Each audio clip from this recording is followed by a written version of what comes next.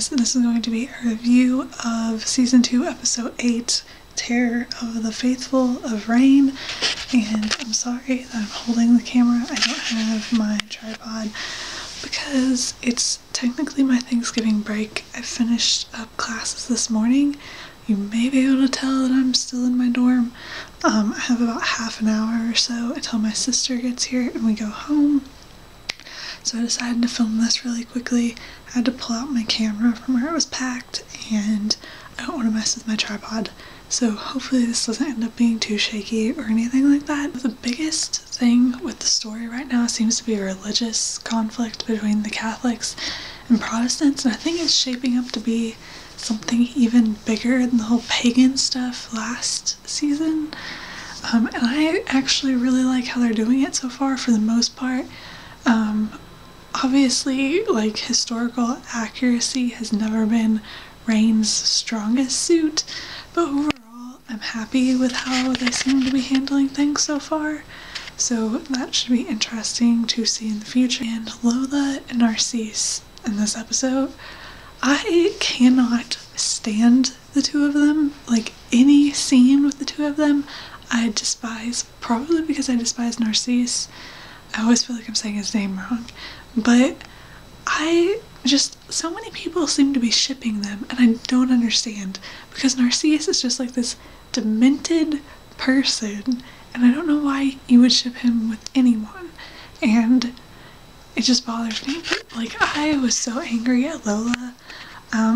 The other, like, was it last episode or the episode before? I feel like it was the episode before, because the whole letter thing, and when Frances told her the truth in this episode, like, she seemed so surprised that Narcisse had tricked her, or, like, not told her the whole truth or whatever, but, like, before she met him, the rumor was that he had murdered his, like, wives before, so I don't know why she's so surprised that he, like, deceived her or whatever, and it's driving me crazy because he just, like, he sets off so many red flags for me, and I don't know what Lola's doing, so that's still driving me crazy.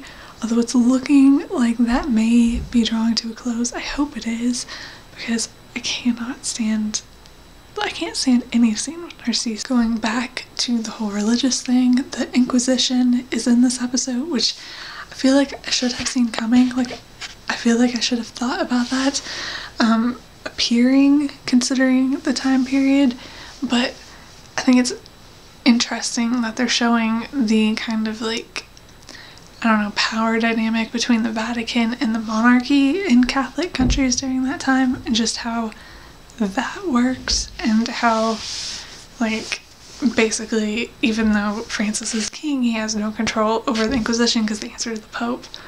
And so I don't know how they're going to keep with that particular storyline in the future, but I thought it was interesting that they included the Inquisitors in the episode. Apparently there's a theme lately of me being really angry at characters, but I'm also really angry at Francis and his insistence on not telling Mary the truth, because he needs to tell her the truth.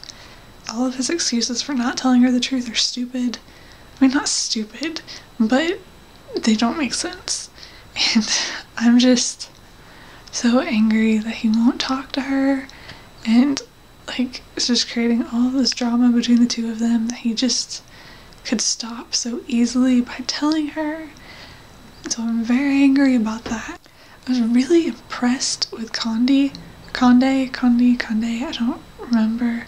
I feel like I'm coming across as very tired in this video, and that's because I am. I am so tired right now, and I don't even know why, because I got probably more sleep last night than I usually do on school days, and I only had one class today, but for some reason, and I've had, like, a lot of caffeine today, but I just feel exhausted, so I'm sorry about that. But anyway, I was really impressed with him in this episode, and coming forward to say that he's Protestant when he's not Protestant, because it's one thing to get, like, persecuted for the religion that you are, and it's another to possibly get prosecuted or, like, killed for a religion that you aren't even.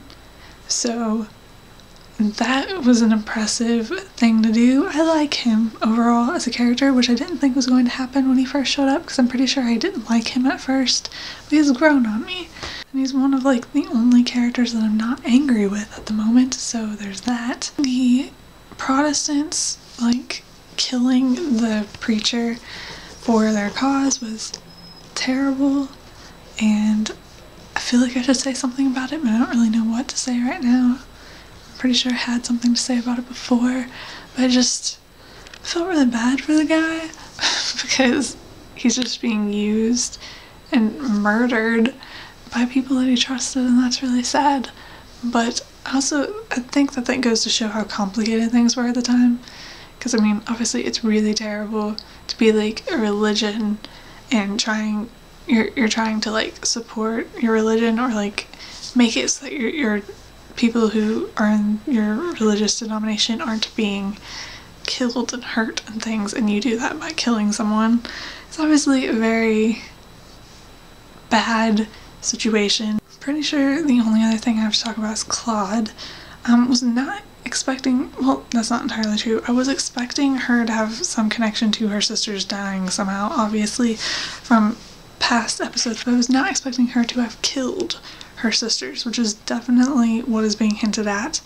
And now I'm really confused because Claude seems so confused over why Catherine doesn't love her like her other children, but if you murdered your siblings, I don't know why you would be surprised about your mother not being too fond of you. So that's interesting, but I do think Catherine loves her, and you can tell in the episode, like, Catherine's children are like the only things that she loves. So I definitely think that came across in the episode, and that should be a very interesting storyline. I'm actually really looking forward to that. Like, I wouldn't think I would, but it seems like it's going to be really interesting, and it makes me really curious about Claude as a character if she did murder her sisters. So I'm interested in seeing how that goes in the future. But speaking of going back to Lola and Narcisse seems to, like, possibly being hinted that something will happen with him and Claude, which should be more interesting to me than him and Lola, I think, just because of his and Claude's personalities. But I guess we'll wait and see. Not this week, there's no episode this week because of Thanksgiving, but next week. So I think that's all, and I will see you guys later. Bye!